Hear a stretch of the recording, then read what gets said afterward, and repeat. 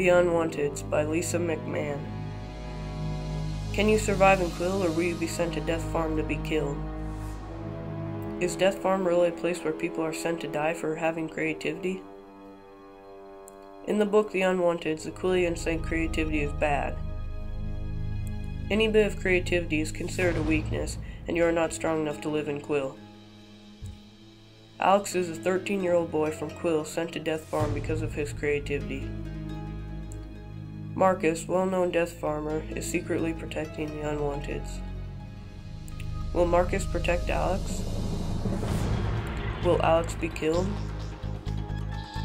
Find out by reading The UnWanteds by Lisa McMahon.